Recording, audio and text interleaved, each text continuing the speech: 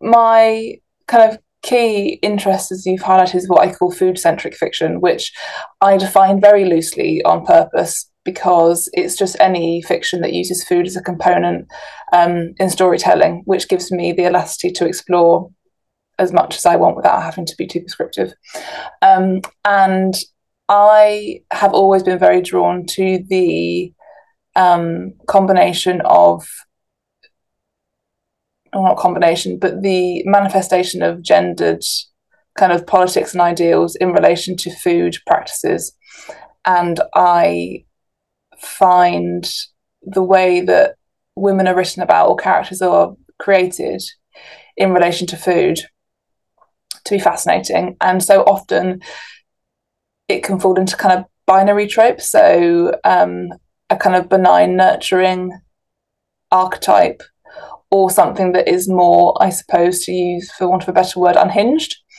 And so subversive femininity refers to a more kind of expansive and elastic way to be to be demonstrating female or feminine behaviours in relation to food. So there's a subversion of the kind of the two archetypes there. My way into the book Piglet was I wrote the scene where Piglet is cooking for her fiance the day after he confesses some terrible truth to her that shatters their reality, and she's reeling from that.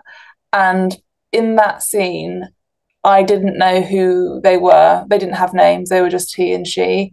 I didn't know what had transpired between them, but I was compelled by this very fraught scene and the woman's kind of dogged commitment to continue cooking dinner despite what had happened, and this commitment to the domestic and to domestic routine. I was just fascinated by, and I wanted to find out more about that and what was going on there. And then very quickly she became Piglet because food immediately was part of that character's identity. From that first scene, it was her insistence to continue cooking for her fiance who's betrayed her. And so I, in my research, was looking at a author called Sean Nagai, who looks at the cute, the zany, and something else that I've forgotten. Cute, zany, and something else, but it was cute that I was interested in, and the kind of reduction and keeping small of quote cute things. And in this example with the nickname Piglet, I find that to be so fascinating because it's both reductive and rude. And I think that it just felt very ripe for storytelling. Well, I find nicknames endlessly fascinating anyway, and the fact that they often aren't our chosen names, that they're given names, that we don't get to, even in adulthood, shed them.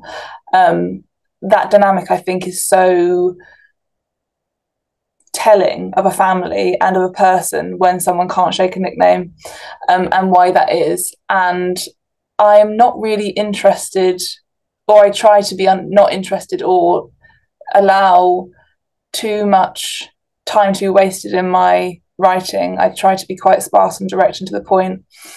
And